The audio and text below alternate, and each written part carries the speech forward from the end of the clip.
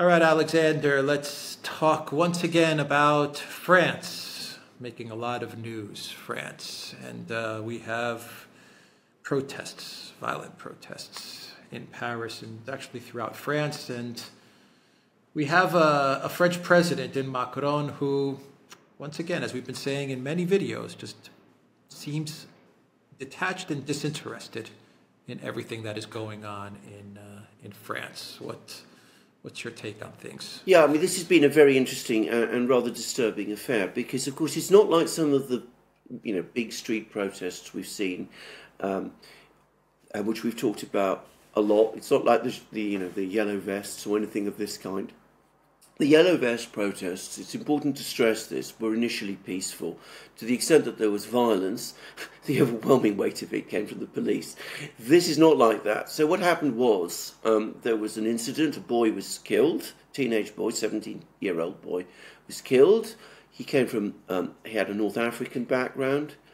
There's been lots of tensions between the immigrant community, parts of the immigrant community, and the police in many French towns and cities, and this acted as a trigger, and we see protests, and this time often very violent protests, right across France. I mean, it was like a sort of wildfire that broke out across France. Apparently, in one place, the mayor's headquarters was burnt to the ground, and cars have been torched, and all kinds of things of this kind has happened. Now, I mean, I don't want to, simplify things or make them more clear-cut than perhaps they are. And, I'm not suggesting that this was just one community that was rising up, but I do get the sense that this is more something that comes from immigrant areas rather than from, the more conservative French ethnic areas where the original Yellow Vest protests originated from. And what this does, again, is that it exposes the growing fault lines in French society and the growing distance, as you correctly say, between the authorities and every community in France. The immigrant communities, the more conservative, Catholic, traditional communities, the urban middle classes. Everybody in France now is becoming increasingly disaffected, and they are becoming more hostile to each other. There's been much more increasing criticism of the pace of immigration into France. That's playing straight into Le Pen's hands. Her star, as we discussed recently, is rising, and Macron, as you correctly say, is completely disinterested. And perhaps the most interesting thing, the most interesting development, the most interesting fact about these latest protests is, as you absolutely rightly said, they were spread out across the whole of France. Towns, cities, urban communities right across France were affected by them.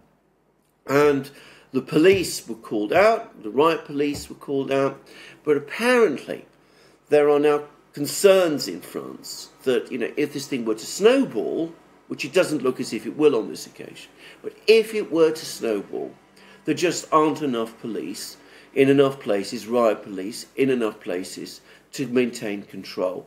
Now, given that, as far as I can see, the only reliable base of Macron's support is parts of the bureaucracy and the riot police, that must be a matter of serious concern to the French government. As I said, so you get the overall sense, as I said, of a country that is continuing to head towards an ever deeper crisis, with the president himself completely unconnected to it. And instead, I mean, he talks about cracks in Russia, the political system there, that the Prigozhin affair has exposed cracks in Russia, and he seems oblivious to the rioting and crisis on his own doorstep. Yeah, it seems like all the collective West leaders have this belief that the focus on Ukraine, they can continue to use that excuse for infinity. I think that's run out. I think maybe, the first 6 months of the conflict maybe the first year they were able to blame everything on Russia, focus on Ukraine, and just talk about Russia and Ukraine while their own countries collapsed and people were zombified enough to go along with it. But that's run out now, and Macron hasn't realized it. He's still yapping on about Russia and Ukraine and Wagner and cracks in Russia and all these things, and it just has no more traction in France. And I think this is a general statement for all of the collective West leaders. Most people in collective West countries now, they just don't want to hear about Ukraine anymore. They want their leaders to start focusing on their collapsing countries and their collapsing economies, which is what's happening in the collective West. Every country, maybe with the exception of one or two countries, but every country is, most every country is in some sort of state of decay or collapse. Absolutely. I mean, there's no question about this. Even a country like Spain, where for very specific reasons inflation is low, it's less than 2%. But even there is a sense of malaise of a different kind. And even there, the government looks like it's going to lose the coming election.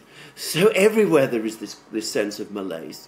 And France, of course, is a seminally important country. It's perhaps, in some ways, the bellwether. It's, there's big change in France. It tends to affect everywhere else in Europe. This has been true ever since the first French Revolution of the 18th century. But, they don't want to see it. And in Macron's case, he absolutely doesn't want to see it. So he called a meeting of his security officials, he chaired it, but he's not done anything real that would change the situation or would change the current direction. Because he's bored by the whole topic, he's not really interested in it.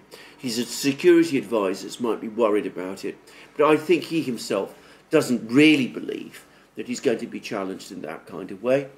And he's, I think, at some level conscious of the fact that he's losing control in terms of political control of France. But already he's thinking of something else, Secretary General of the UN or something of that kind. So, though even there, they're now having problems. I mean, they couldn't agree between them, it turns out, on who would eventually succeed Stoltenberg as Secretary General of NATO. So the old warhorse, Stoltenberg, is going to be kept on for a further year. So even that is becoming more difficult. But they don't want to see it. The leaders of the West have become the three monkeys. They don't hear, they don't see, they don't speak. You don't have Macron, for example, coming out, addressing the French people, meeting with them, visiting these areas on an important way, doing the kind of things on an everyday, active basis, the way that former French leaders like de Gaulle, and even, if I have to be frank, Mitterrand, I didn't particularly like, or Chirac, or whoever, in the way that they used to do. He remains cocooned in Paris. He does come out from time to time. He does make addresses to the French people from time to time. Whereas I was actually in France once when he was making one of his addresses to the French people. And I watched it, and I was actually in a bar in France with all sorts of people around me, and I was just noticed the complete lack of interest in what he was saying and the remoteness of it all. And I have to say also, the sheer unreality of Macron himself. I mean, he didn't embody for me any idea of what a French president should be like as compared with the kind of French presidents that I remembered. Yeah, I mean, Macron, Trudeau, I'm trying to think of other leaders in Europe. Most every leader in Europe, the collective West, most every leader in the collective West, I mean, they can't walk out on the streets without having something thrown at them or being yelled at. I mean, and yet they still don't realize this. That's the strange part about it, is they still think that they're loved. No. They think that they're loved and they're respected. And they don't realize that they can't walk out to greet a crowd without being slapped, which is the case for Macron. Yeah. When he walks out to greet people, they slap him on every single occasion. And it seems like he hasn't received enough slaps to realize that that people don't want him.